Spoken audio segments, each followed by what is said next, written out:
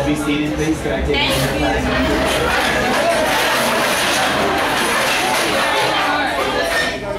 Okay, so you all should know my name by now. My name is Steve Kerr, and I'm from Canada. I have taken the time to write out the poem Jonathan Bing. Your class principal is going to, your school principal, sorry, is going to type it up, and everyone will get a copy of it. Now there are some simple rules. The idea is to have the poem, to have one full year, to put it to memory. It is called memory retention, or cognitive thought. Cognitive thought is the ability to reason, to think things through. That is what separates us from animals. God did not give animals cognitive ability. He gave man cognitive ability. That way we have the ability to reason with God. That's why God said to Adam, come, let us reason. He didn't reason with animals. He just created animals. But when he formed man, he blew the breath of life into man, and man became alive. He got cognitive thought. When he blew into man, he blew his own breath. In the Hebrew, it's called ruwah. Can you say that? Ruwah. R-U-W-A-H. And it simply means breath or spirit.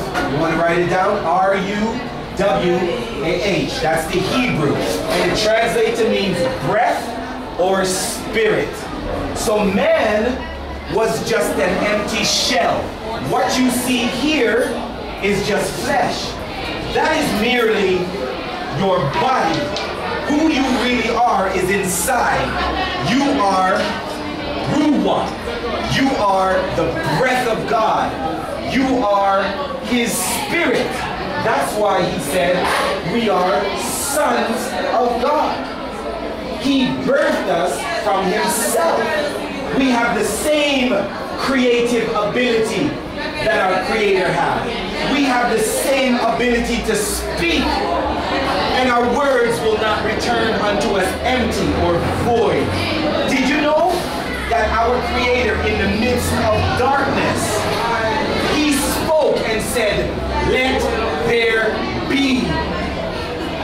And then all of creation went like this, because they knew the next word that came out of God's mouth, it was going to come into being.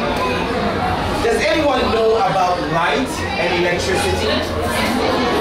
You're all quiet. Put your hands up if you know about light and electricity. What's your name, sir? Clyde. Can you tell me, Clyde, what happens if you were to touch a live electrical wire? He said it will shock yourself. Can you give me a demonstration of what happens when you get shocked?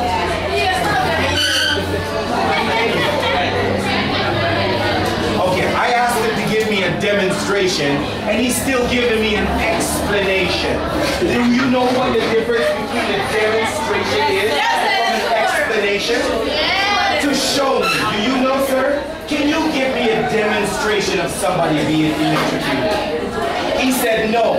Is there anyone in this class that can give me a demonstration? Yes, sir. Can you stand up, sir? Can you come to the front of the class? Can you give me a demonstration of somebody being electrically charged?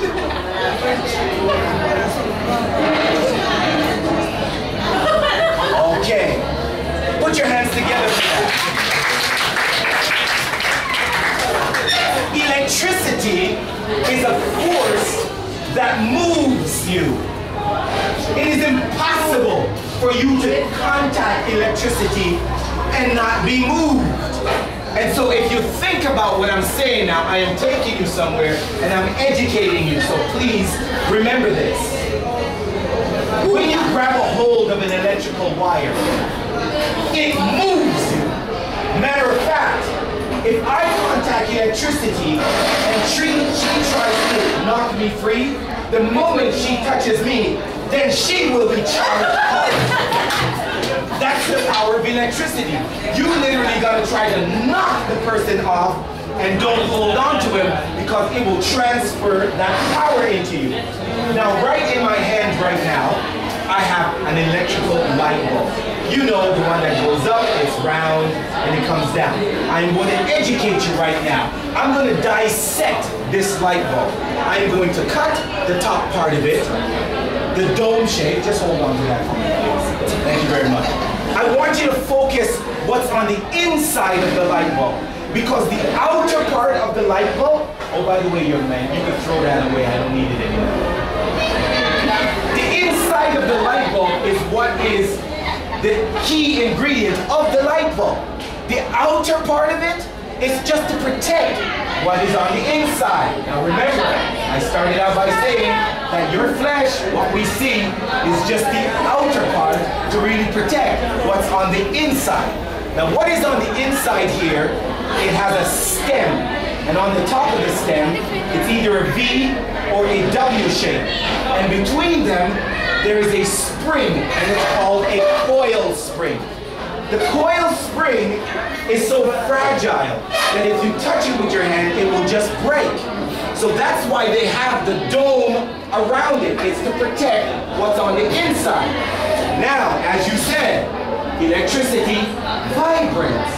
That's why they put rubber around the wires, so if a bird lands on the wire, he won't get shot. And then they get the electrical wires, they connect it to light bulbs, and once again you see it protected. Now you have the source, you have the product, which is the light bulb, but you still don't have any power. Why? Even though you have the electrical charge, it's connected to the lamp.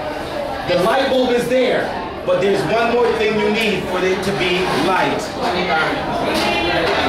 You need to turn it on. You need to flip the switch. I'm going somewhere with this. Listen very carefully. So when you flip the switch on the wall, it releases the power that is in the line. It begins to contact the light bulb. That coil spring begins to vibrate. It vibrates at such a velocity that light comes forth out of the bulb. Isn't that amazing? Now watch this. I'm going somewhere with this. God created you.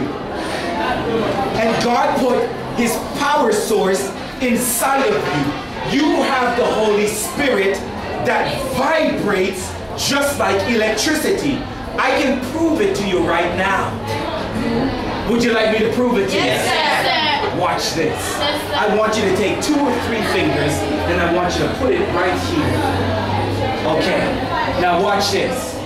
I want you to say, when I say 3, I want you to say, let there be, and I want you to hold the B for 3 seconds. Ready?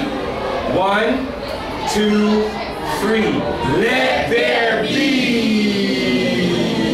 Stop. What did you feel on your finger? Vibration. Vibration just like electricity. Vibration just like the Holy Spirit. I'm here to tell you that God put inside of you the same power, the same source of the natural source called electricity. So watch this.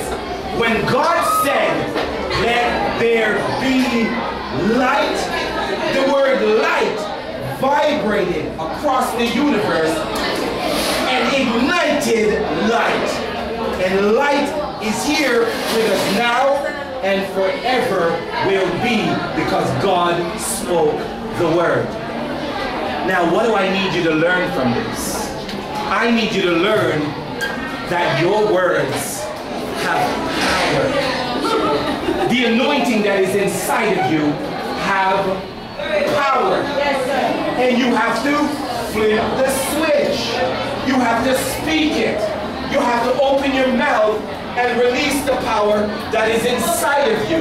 So when you feel weak, God says, let the weak say that I am strong, because I can do all things through Christ, which strengthens me.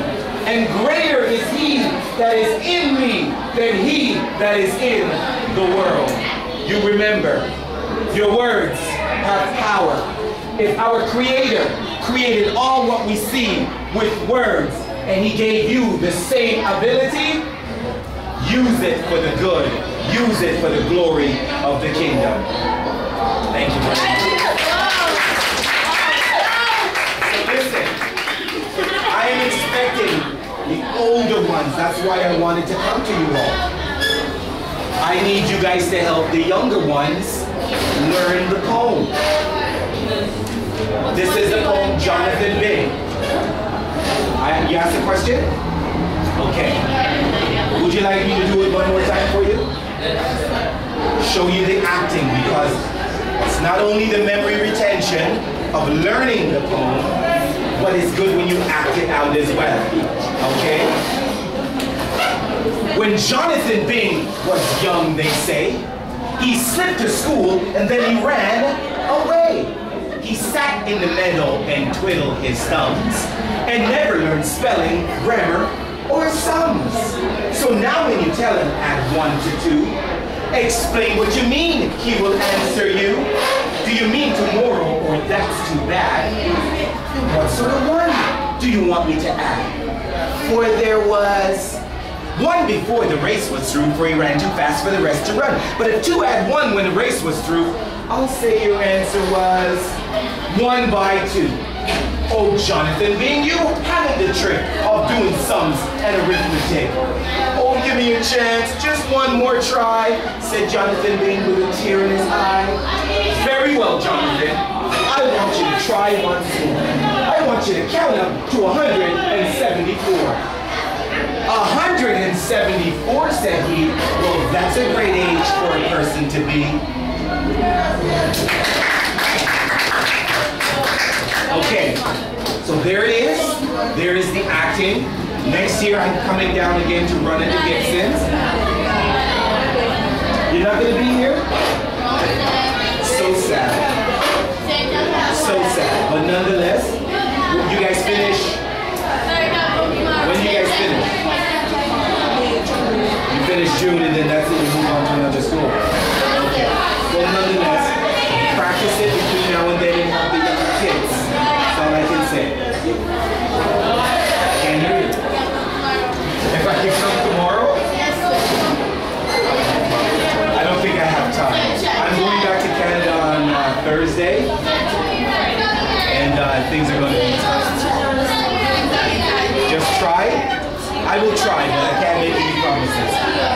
Today is Monday. I got Tuesday, Wednesday. I have to go to Montego Bay. Maybe Wednesday I'll try, but I don't know. I can't make any promises. Do you guys do devotion?